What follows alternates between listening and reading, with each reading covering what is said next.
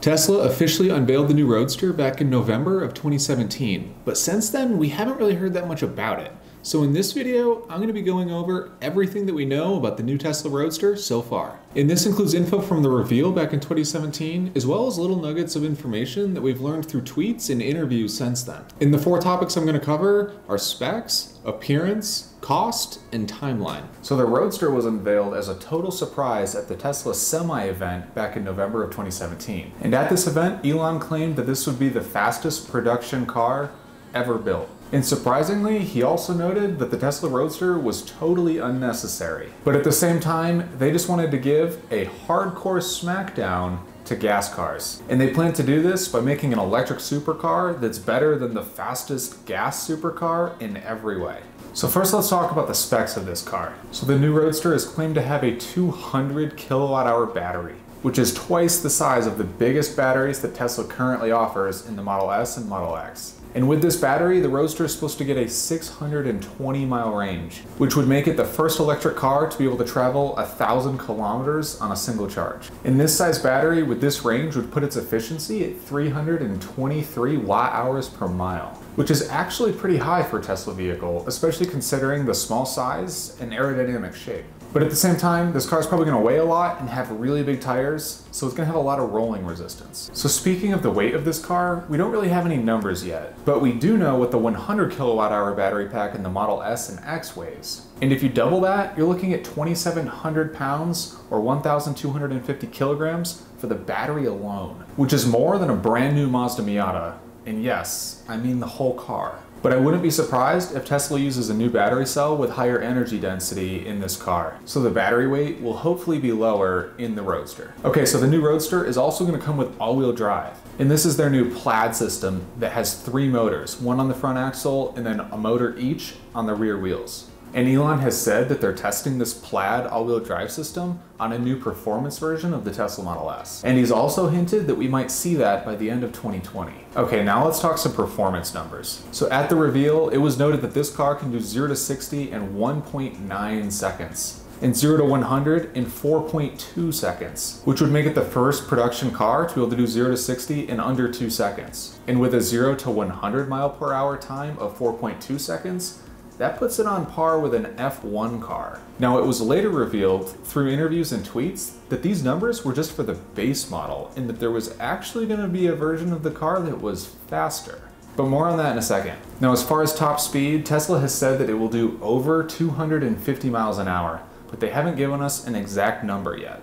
And they also claim a quarter-mile time of 8.8 seconds, which is just insane. So since the reveal, we've learned that there's going to be some insane performance version of this car with ties back to SpaceX. And allegedly, this system is going to involve 10 cold gas thrusters positioned around the car to help with acceleration, braking, and cornering. And it also means that the 2 rear seats, yeah, there are 2 rear seats, and I'm guessing no one over the age of 12 is going to be able to fit in them. So anyway, in order to power these gas thrusters, the back seat will be replaced with a composite overwrapped pressure vessel, or a COPV. And this is really just a fancy high-pressure air tank that's mostly used in rocketry. And it sounds like Tesla will be relying on SpaceX for this component. And the rumor is that this COPV would be holding air at about 10,000 psi. Now, I don't want to spend too much time talking about the performance implications of this system because Engineering Explained already made a fantastic video walking through the possibilities of this system, so I'll leave a link to that down below in case you want to watch that.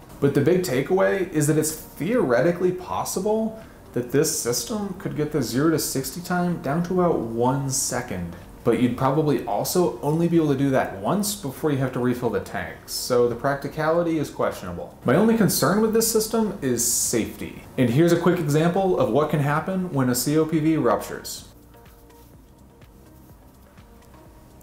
Anyway, let's not dwell on that because I'm sure Tesla is considering the safety implications of this. So Tesla claims that this will be the fastest production car in history, but I'm certainly curious to see if they can live up to these specs when they actually start producing this car. And since the reveal, the Rimac C2 has been unveiled, and they're claiming a 0 to 60 of 1.85 seconds. Which would be faster than the base model of the new Roadster. But I really doubt that Tesla's going to allow themselves to be beaten by 5/100ths of a second. Okay, now let's move on to the appearance. I don't think anyone with a pulse can deny that this car looks amazing.